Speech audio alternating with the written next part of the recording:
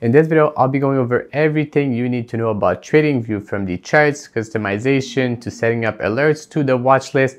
So it's going to be a pretty lengthy video. Because of that, I created a timestamp for every section of the video at the bottom, so you can click on the section that's the most important to you and I don't waste your time. So as usual, everything will be linked down in the description. So if you're looking for the best broker, scanner, charts, and newsfeed, it's going to be linked down there. So let's get into the video. All right, so the first thing we're going to do is go over the user icon, click on it, and go into color theme, and we're going to be changing this to a dark color because it's going to be easier on the eyes. When this is done, we're going to click back on this and we're going to go into drawing panel because it might not be checked, and you can see over here in this section right now there's nothing, and you're going to need it if you're going to be using TradingView. So go back over here and click it to make sure it's there. So now that the drawing panel is over here, what you want to be doing is click this little star at the bottom, and this is going to come up. This is going to be your preferred tool, the one that you choose to put there. To access this, what you have to do is just go over here and just select and click the little stars beside, and they're gonna appear over here. So the one I have selected is the trend line, horizontal ray, and anchored VWAP. You're gonna be able to customize them later on because we're gonna go back into this section to really make sure everything is properly done. So now we're gonna be customizing the charts in TradingView, and there's something that you absolutely have to do if you're gonna be using this platform, and this one is either zooming in on your layout or zooming out. Not many people know about this, but it's pretty important. So right now we see we're zoomed in at 100%, but there's something that you can do if you're using a smaller screen or you need more real estate, and it's zoom out. So normally I do zoom out to about 80% to make sure I have more space on my screen, and after that I'm going to be able to zoom in all the other things to make sure everything is properly sized. But for this tutorial, what I'm going to do is zoom it back to 100%, and the reason why I want to do this is just so it looks better on camera and for this recording. All right, so now that you have selected the right size for you in terms of zoom in and zoom out, the first thing we're going to be doing in this is going to be just selecting the right type of candle, and this is going to be for sure a preference depending on the type of trader you are and all of that stuff. To do this, what you have to do is just go over here and just select the one you want. Most people choose the regular one because it looks better, but there's a lot of people that do use the hollow candle, and the main difference is just that the green one is going to be hollow and compared to the red one, which is going to be full. So now to get the max of this platform and customize it the exact way that we want, what we're going to do is just right click,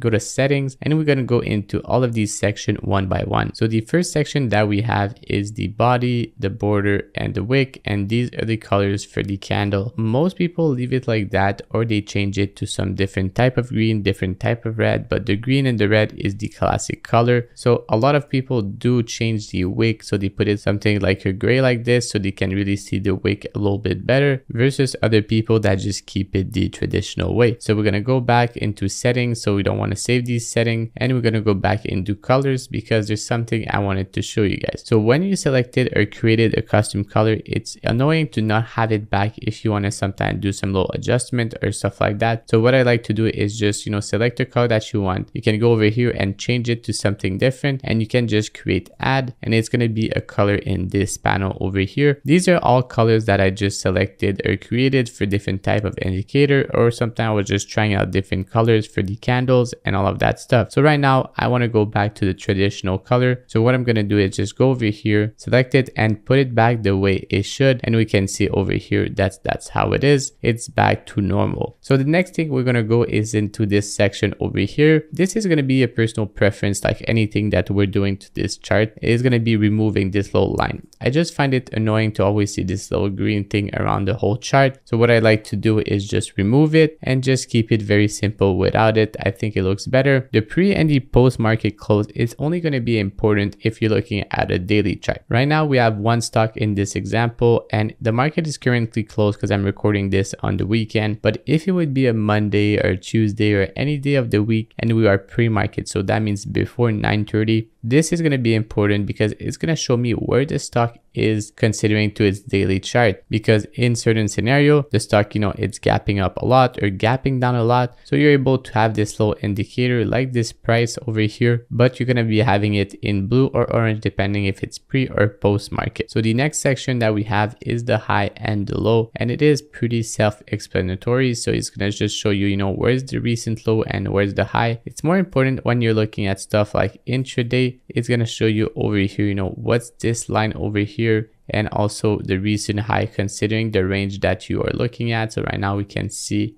that we're looking at all of this range. So it was showing us that this is the high, but it's going to be more important, if you're really looking for like a specific time frame or like an intraday session, it's going to be a little better. I prefer not to put it on because I like to really have it less on my chart, and I feel it's the best way to go. So moving along, we're going to go into the next section, which is super important. This is the session. So right now, it's only showing us the regular trading session. So that means from 9:30 to 4 p.m. But we want to see also what's happening pre-market. So what you're going to do is just click here, go into extended trading session. And now it's going to show you, the pre and the post market. And it's going to give us so much more information, which is extremely important. So precision, we're going to leave it to default, and also time zone, New York time zone is normally the right time because you're looking at the market time. So we want to keep it exactly like that. So we're going to be moving along into the status line, and this is some settings that are really personal. It doesn't mean you have to change any of them. It's going to be really depending on you and what you prefer to see on your chart. So this over here are going to be this specific line. So if you want to remove the title, and I'm going to be doing so because we're going to be doing something later on, I'm going to remove the open close value, which is not something I really want to see. Or I could say you could leave it depending on what trading platform you're using. So we're going to leave it for this example. And bar change value. So this I'm going to change it because there's something that's a little bit weird with TradingView is when you're looking at an intraday chart, this bar change value is going to just be the actual bar over here, and it's not going to be the full daily chart and how much it's actually moving on the day. So I rather just remove this one. So I'm just going to leave the open, high, low, and close value, which are going to be appearing over here. So the next thing is title. So this is going to be just, what you prefer is for the indicator over here. You could remove it or leave it. It's going to be dependent. And value, you can leave it or remove it. I prefer just to remove it. I found it a little bit better. And background over here is just going to be if there's a background behind this value, and you can put one if you prefer. It's just going to make it a little bit more clean to read, what's happening over here. By the way, at any point during this video, don't forget to check out the link in the description. So now we're going to be moving along into scale, and this is going to be a couple more things that are quite important. So symbol last price. So this you for sure want to leave it on because it's this over here. If you don't have it, you're going to be able to see what price it's currently trading at, and I think it's pretty important. So this we're going to just leave it at symbol last price, indicator value, and financial value. So this I think it's pretty important for the volume. So over here I'm just going to move this a little bit bigger. We can see volume is going to be 65.245. So it's going to tell us what the current value when it comes to volume, and it's going to show us on our chart at it's happening. So if you pay close attention to volume, this is something that you definitely want to have on your chart. So the next thing is going to be no overlapping label. So I'll show you guys an example of what it is. So if we go over here and we select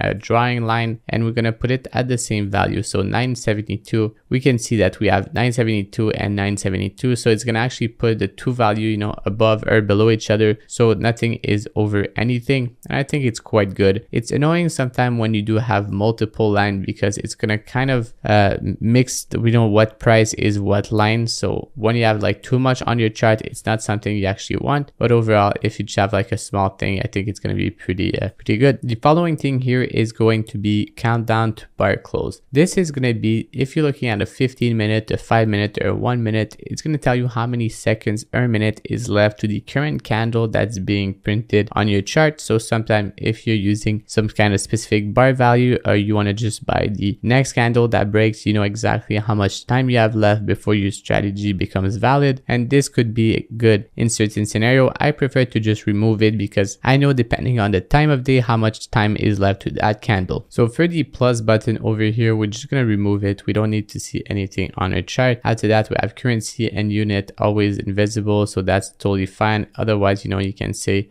always visible. It's going to show you, USD over here. So always invisible, because you can assume, what currency you're trading at and all of that stuff. So the next thing is going to be scale placement, and this is going to be your scale over here. If you want to put it on the left side, which would be weird, it's going to be looking like this. I rather leave it on the right, and it's going to be so much more simple and so much better. So time hour format, I leave it at 24 hours, and date format, it's not going to matter much, but you can just leave it like this, or you can actually change it depending on what you prefer. For me, it doesn't really matter, so I leave it at the way it is. So moving on to appearances, so we're going to change this over here. So this is going to be some more interesting settings for sure, because it's going to be really what you're looking at. So gradient, I rather just not have it. It's quite annoying when it just change color, especially if you're looking at many charts. It just creates some nuance that you kind of don't want. So I like to leave it this one, or actually go a little darker like this on the black mode, depending on, the contrast on your screen and everything. You can also go lighter if you prefer, but I generally just go a little bit darker. So vertical line, these are going to be these ones over here. I like to have some just because it creates some kind of depth to the chart, so I just leave it at something like an 8. And this one, I rather just have it as the dotted line. I think it looks a little bit better,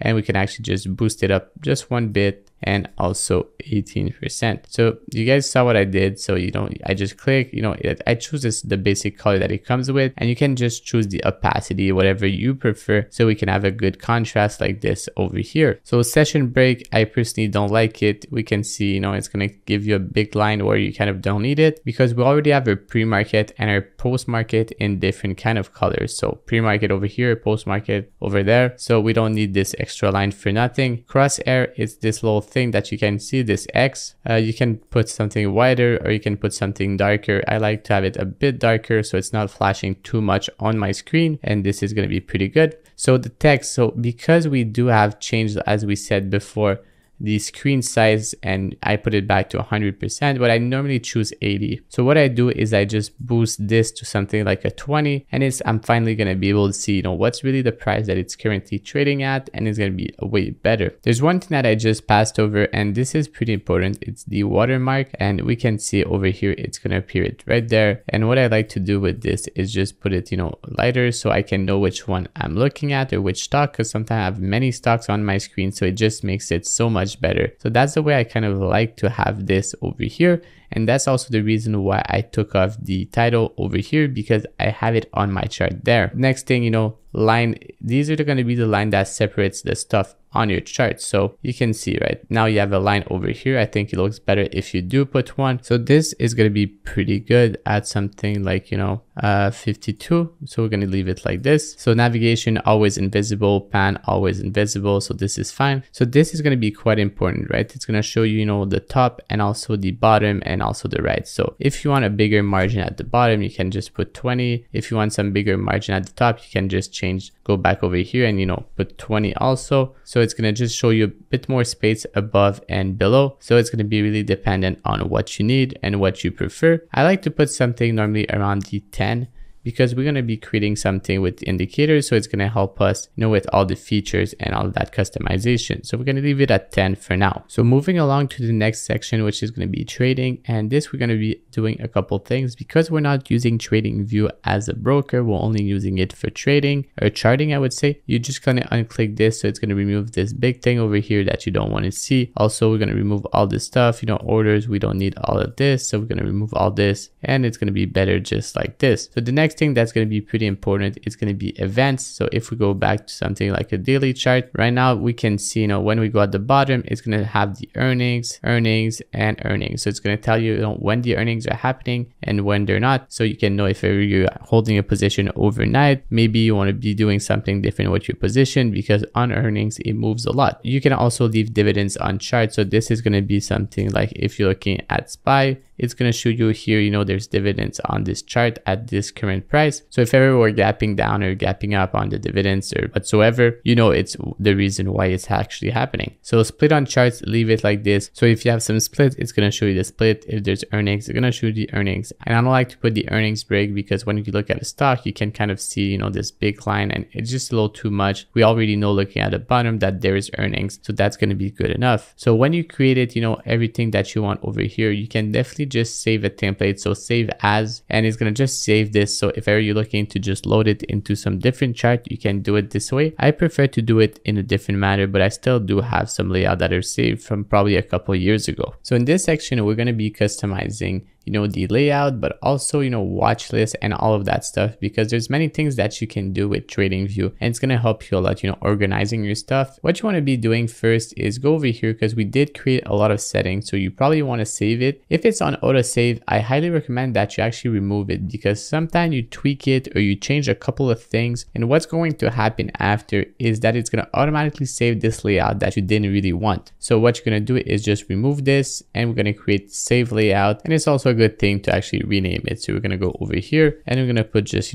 trading. So we're going to keep it very simple. So this is going to be saved for now, and this is pretty good. If you want to make a new copy of this layout, you can actually just make a copy and create trading. We'll put it at 2 for this, and you're gonna have a separate layout over here. So if you have multiple screens, you can actually just put this layout on a different screen, and it's gonna be pretty good, because right now I'm using 4 screens, so I can have layouts on different screens, and it really works well. So we're going to go back into this section over here, and you guys can see I have multiple layout, and the one that I recently used. You can also load the layout if ever you're opening it on a different computer and you want to load what you had before. Just click load the layout, and all your choices are going to be there, and it's going to be just a click away from loading the one you want. So if we go back over here, this section is quite done. It's quite simple. You just save your stuff over there. What's important is this little thing right beside. So we're going to click on this, and this is where you can do a lot of customization when it comes to layout and also setting on your charts. So right now what we're going to do is go on a 4 screen like this, and we can see that right now we have 3 that actually save the layout, but there's one that's not. So what we can do is just go into first settings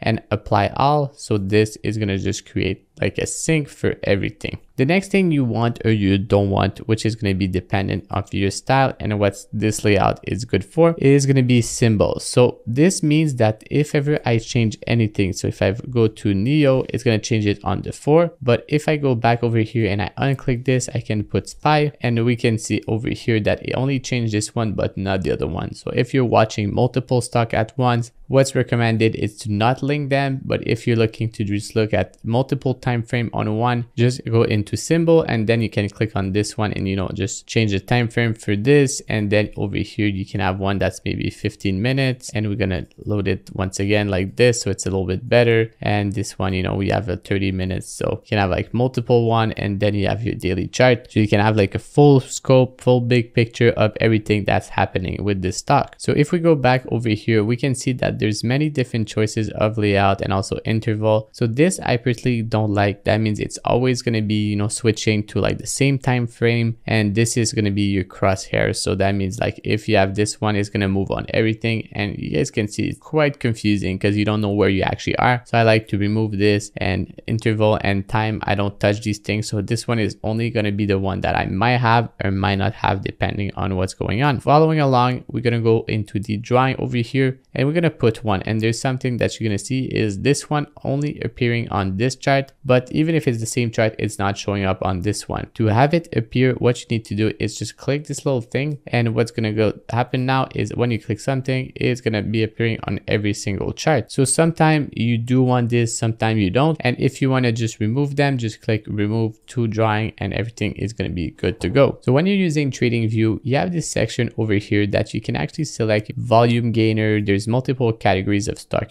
gap gainers, so it gapped and it moved up. It's going to be some interesting stocks that have most likely relative volume or have some outlier moves. So this is pretty good, but sometimes you do want to have your own watch list. So this is to see every single stock that's moving, and it's called the hot list. To have your personal watch list, just click over here, and you can create really the one that you would like. This is what I prefer, and you guys can see I always have separators. So if I look at fresh gappers, I'll put it over here. If I look at day 2 plays, I'm gonna put it over there. So to create a custom watch list, just click over here and create new list, and then you can create, watch list or whatever name you prefer. I made a mistake, but it's going to be fine for this tutorial. Over here, you can just click add to the watch list and it's going to appear over here. There's also categories that you can add. So if you go over here, you can select what you want. So you want maybe volume, also extended hour percentage change, and everything is going to appear. And just, if you want to just make it bigger, just click like this and you can have a better view of what's happening. So sometimes you do have actually a lot of stock in a watch list and you want sometimes a different watch list. And for TradingView, there's something that's not really nice is you can't just see every watch list that you have at once. You need to see only one at the same time, and that really annoys me. But there's actually a feature that helps you do a couple things, and it's add section. So over here you guys can see I have a title. So sometime I can put a bunch of stock in the first section and rename the second section as like day 2, like I did on the other one, so I can know which stocks are what and what strategy is going to be related to the stock I'm actually watching. So this helps me sometimes organize my workflow when I'm looking at stock pre-market. So for the rest of this tutorial, what we're going to do is go into a single layout because it's going to be way easier, and we're going to put a stock that's actually trading volume so we can see what's happening. So we have Apple in this example because the chart looks pretty strong and it was a pretty good mover last week. Right now, in terms of indicator, we don't have much, and this is going to be something that we do need to add because most strategies do require indicators. Some people say you don't, but most people say you will probably need at least 1 or 2. So right now we do have volume, and something that's really annoying for me, and you guys probably saw in this tutorial, is when the chart like this goes over the volume goes over the chart. So to have something like this separate, just go into this and say move to new pan below. So now you're gonna have it in a separate section, and it's gonna make it so much cleaner, so much better. And when you're looking at different type of stock, it's going to make it easier. And what I said before into the setting that you need to have a top or a bottom over here, this is going to be related to also this. So it's going to help you have a cleaner chart and just make sure it looks better. So you can see over here we always have a bit of a distance, and even if you're looking at the top over here, we do also have a distance. So it's going to help us have a cleaner layout, and I think it's quite important for this. So if you want to add an indicator, just click on indicator and just type in what you want. You can definitely test out a bunch of indicator, but what I prefer is VWAP. And you guys can see right now there's really a lot of things. So we want to customize it, just click on it. You can go to settings, or you can go from this over here. It's going to be dependent on what you prefer. So I'm going to remove these upper and lower band. This, you can change the color to something that you prefer. Dark purple is my color for my VWAP, and I prefer it this way. I'm going to also remove, band fill, and you can do all of these settings to any indicator, but what's really important for me, it's this over here. So right now, if we look at this on a 1 hour chart, it's still going to show the VWAP. If you look at a daily, it's still going to show it. So it's going to be really annoying. So what I like to do is just go into the settings, and I don't want to see it on the monthly chart. I don't want to see this indicator on the weekly chart,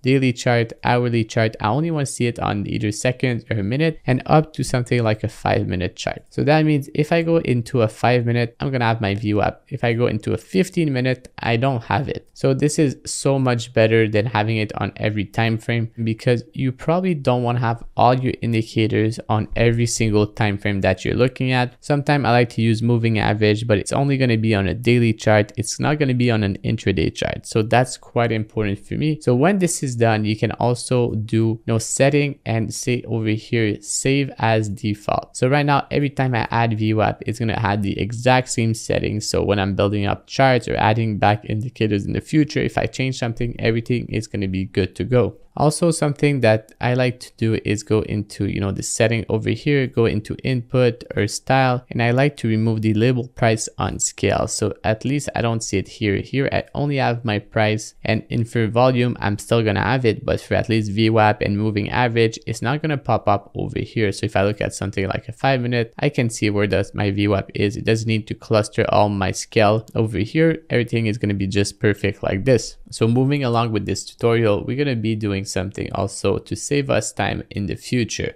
Over here, we can see we have multiple time frame 1, 2, 3, 5, 15, 30, and these are my favorite ones. So these are the one I have selected. What you want to do is probably just select, the one you prefer. I actually don't really use the 3 minutes anymore, so I'm just going to keep it at 2, and also the 5, 15, 30. I'm using more these 15 right now, so I'm going to remove it. And over here, So right now you guys can see I only have a couple time frames, so it's easier, you know, to just scroll through a couple of things. Also quite important to know that if you just type the time frame on your chart, it's gonna put everything that you want, right? 45. If you put, you know, 1 minute, it's just there. 2 minutes frame, it's an easier way to do it. And also same thing as when it comes to, you know, trend line and all of this stuff, they all have some hotkeys. So Alt T is for my trend line. So I just go, you know, Alt T, and after that I can just, you know, draw what I want. And I'll also have Alt J, which is this one, Alt H, which is the horizontal line, which are just some stuff to, you know, when you're getting super used to the platform or whatsoever, it just helps a lot. You know, it's just so much faster to put everything instead of having to really, you know, go over here, click and back and forth. You also have this that we created before. So if ever you want to just add anything, it's always there. Normally I just put it at the bottom over here. So everything I need to go, I can just click, because sometimes I do have this closed depending on the chart that I'm looking at. So it's just easier